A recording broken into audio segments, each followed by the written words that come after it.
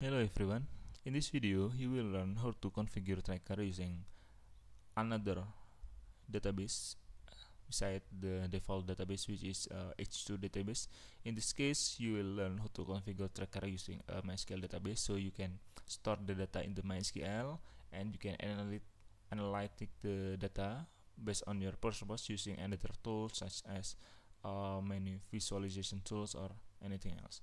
The first, we try to log into the portal.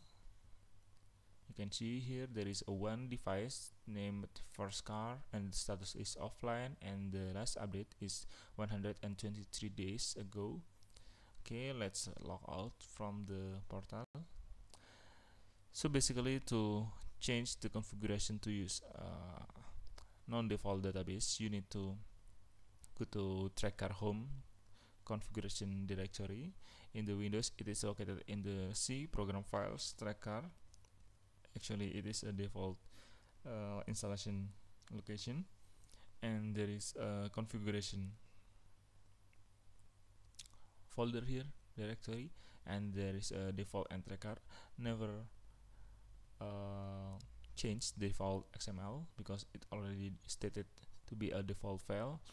And if you need to change the configuration, do it in the Traccar XML. So as you can see, there is here config.default refer to default.xml file, and this is the configuration for the database. If you want to use MySQL or another database, you need to change this value. So I will comment it first and I will show you how to set the configuration. So the database driver is called MySQL JDBC driver, and the database URL is JDBC, the protocol, the database type, and the host you can change with what the host of your database, and this is the name of the database. I have created the Traccar database in my localhost database, and the username you need to customize based on your configuration. Okay. Okay, this is file protected, so okay, let's rerun it in the administration. Okay, let's save it, and then after that, in the Linux you need to restart the Traccar. So in the Windows we also need to stop the Traccar, the services, and then start the Traccar.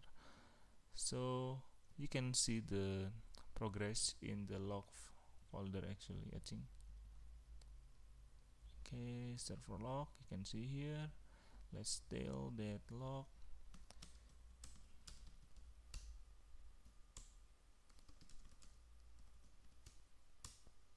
You can see, okay, the database migration and creation in progress. You can see here the progress is still ongoing. The debug log, you can see there. This is the log that I have created before. Okay, so we wait until the process finish. It's quite slow. Okay, altering the table, TC group, and many things.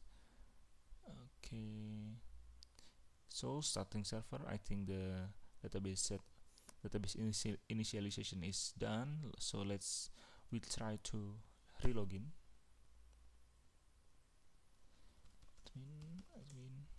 And you can see here there is no device because the database is fresh new in the MySQL database, not in the H2 database. So in this state you already save your data to the MySQL database. So we try to add device. For device FD123 okay, first device, the status is offline, and then let's try to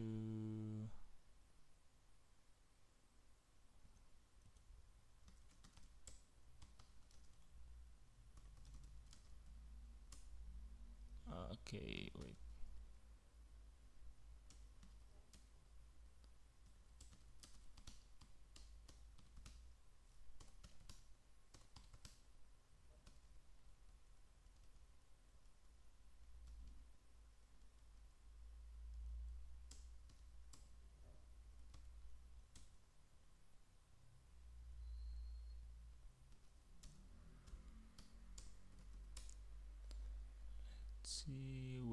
Okay, MySQL, okay, MySQL.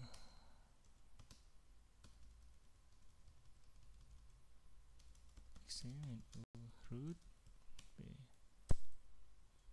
non password, use my Traccar, so the tables. Okay, I have created the first device, so it must be located in the TC devices. So let's check this out. TC devices, and there we go, the first device created saved in the MySQL database. Okay, that's all for this tutorial. Hope you enjoyed and find it useful. Thank you. See you next time.